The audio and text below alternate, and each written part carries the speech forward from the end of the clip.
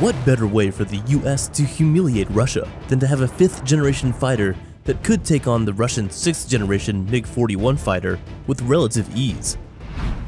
That's sure to be a proud moment for the Americans, one that they're willing to pay a whopping $10.9 billion to see.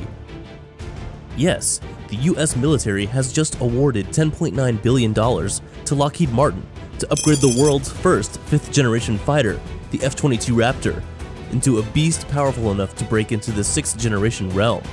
However, as this move to upgrade the F-22 had been kept secret for the longest time, we can only speculate the intention behind it. So we'll focus less on the motive in this video and more on the fact that an already lethal F-22 Raptor fleet is fixing to become the most powerful fighter once again. There's a reason the F-22 Raptor is the most tightly guarded fighter in the US fleet, so much so that there is a federal law preventing it from being sold and exported to any foreign nations, even including strategic allies of the United States, such as Japan and Australia. This $350 million fighter simply remains the core of the air superiority of the United States, and its development was nothing short of an Oscar-deserving drama. To put an end to a seemingly incoming Soviet threat in the 1980s, the US had to ignite some intense face-off between two of its largest aerospace companies, Lockheed Martin and Northrop Grumman.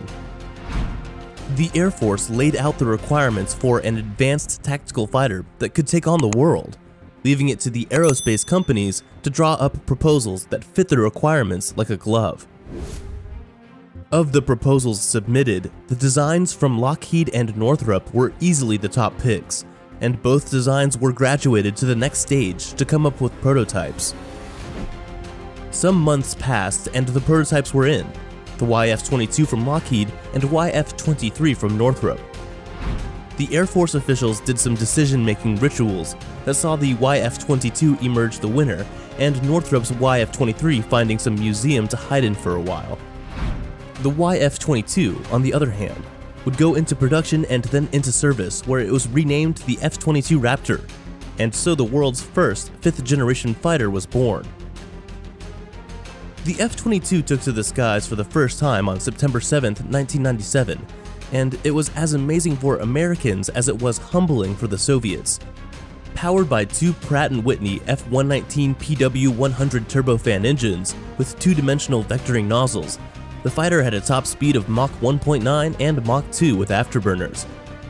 This wasn't exactly a record-breaking speed, even at the time, but for understandable reasons, it was satisfying, as the Air Force was simply not as thirsty for speed as much as they were for stealth and maneuverability.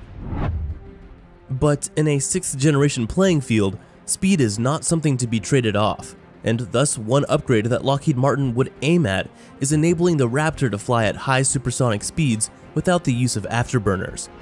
To bring this supercruising dream to life, they could fit it with the most advanced American jet engine in operation, the Pratt & Whitney F-135 engine, an engine that provides a thrust of 43,000 pounds, 22% more thrust than the current engine on the Raptor, and with a more pocket-friendly flight per hour cost too, all without having to sacrifice the fighter's thrust vectoring capabilities, which are, in large part, responsible for its super maneuverability and air dominance. And that's not all in terms of boost and top speed. The skin upgrade for the F-22 Raptor will likely see the fighter fitted with new reflective tile-like skins, which makes the jet move faster by cutting through the air quicker and causing less drag, while simultaneously withstanding the stress and heat that comes with supercruise flight. The effect of this new skin would also include improved integrated avionics, situational awareness, sensor sensitivity, and stealth, where the fighter doesn't directly reflect significant electromagnetic energy from radars, thereby skyrocketing its survivability and lethality against air-to-air and surface-to-air threats. Some images of a Raptor fitted with new advanced skin have already been captured by talented aviation photographer Santos Caceres, and the images are just as fascinating as a fortune teller would have predicted. The skin was proof of significant advancements in developing a new class of infrared search and track systems that are in the early processes of being widely fielded by the Air Force and Navy, as well as developmental work on emerging aerial laser systems and targeting capabilities against a mirrored target. and all of these were expected. With just shy of $11 billion at their disposal from their advanced Raptor enhancement and sustenance program deal with the US Air Force, Lockheed Martin would not be looking to spare any expense in modernizing this fighter with a decade's worth of technological advancements in hardware, software, logistics, and armaments, possibly starting with seemingly revolutionary directed energy weapons. Lockheed Martin had already made immense progress in the development of laser-directed energy weapons, and so could have the Raptor fitted with these non-kinetic armaments, making it the first fighter to be fielded with them. Just another record under the fighter's belt.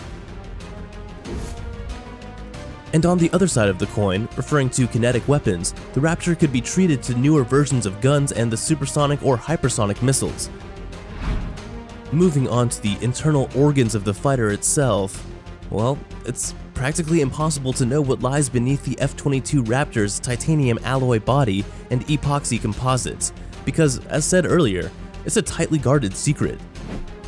However, seeing as the Raptor is way past being a teenager, its systems, which were top of the line when the fighter was introduced, are outdated by now. So a complete overhaul of the system's hardware and installation of the newest compatible software might not be too far-fetched. The details remain bleak for now, but one thing is sure.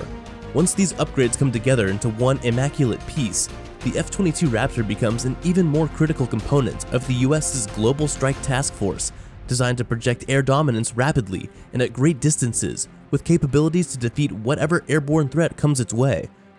A true fighter, unmatched by any known or projected fighter aircraft.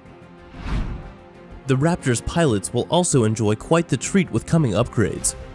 Their fighter's integrated avionics, where through sensor fusion, data from the radar, other sensors, and external systems are filtered and combined into a common view, will be greatly enhanced to match AR and VR levels of immersion, and yet simplified enough to reduce the workload on them, which must be exciting.